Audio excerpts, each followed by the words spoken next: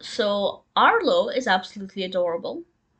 For whatever reason, despite my love of Disney and my appreciation for dinosaurs in general, I'd never seen The Good Dinosaur, but I had heard a lot of good things about it. So I can now say that I've seen it, and I do think it was worth the 7 year wait.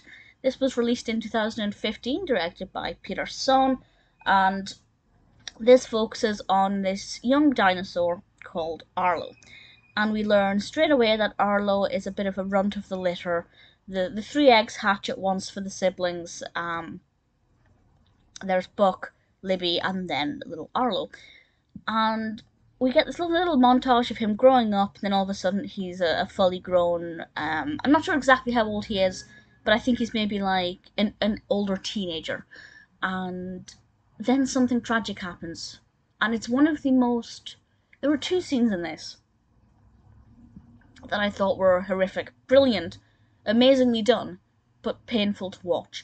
And one of them happens very early on, and they're down by the river, and something awful is happening. It's chaotic, and it's all noisy, and you can hear Arlo's panicking, and the sound of the river's loud, and then just thud, and it's silent. And then it cuts to the next scene, and you know exactly what has happened, but it's so powerfully done, and I definitely praise it for it. But I hadn't expected it to be quite that powerful quite early on. And then, to be honest, they do make it a little bit dramatic. About 30 seconds later, another one of the characters collapses. They're fine, they're okay. They're just a bit tired. And then, about 3 or 4 minutes after that, maybe I'm exaggerating, it might be like 10 minutes later, Arlo, his real journey begins because he ends up in the river, and then he ends up kind of downriver and on the wrong side of it, and he has to make this journey back home. But while he is making this journey back home, he encounters this little creature. I say creature, he is meant to represent an early human.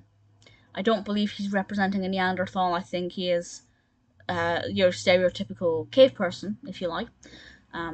He is given the name of Spot. He doesn't speak, but he is a very intelligent little boy who seems to have lost his way.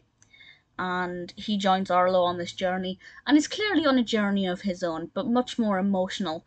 And there's one scene with him that it could have ruined me. It's the scene with the sticks.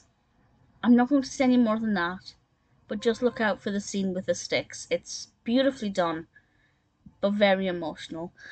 I really like the animation for this. I think it's brilliant. I had a lot of fun watching it.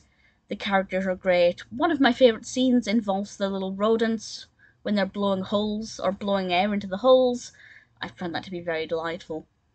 I do think some of the scenes dragged on a bit, and particularly after the scene with the herd, and then you have the scene with the pterodactyls. I think they were pterodactyls. It just, certain things kind of seemed a little bit too forced. Like there were one too many pitfalls on this journey that made it seem a little unrealistic. But then, if you think about the wilderness at the time and what it would have been like, maybe it's not that unrealistic. Either way, very emotional, thoroughly enjoyed it. Gorgeous animation, beautiful backgrounds, obviously a lot of attention to detail in the foreground.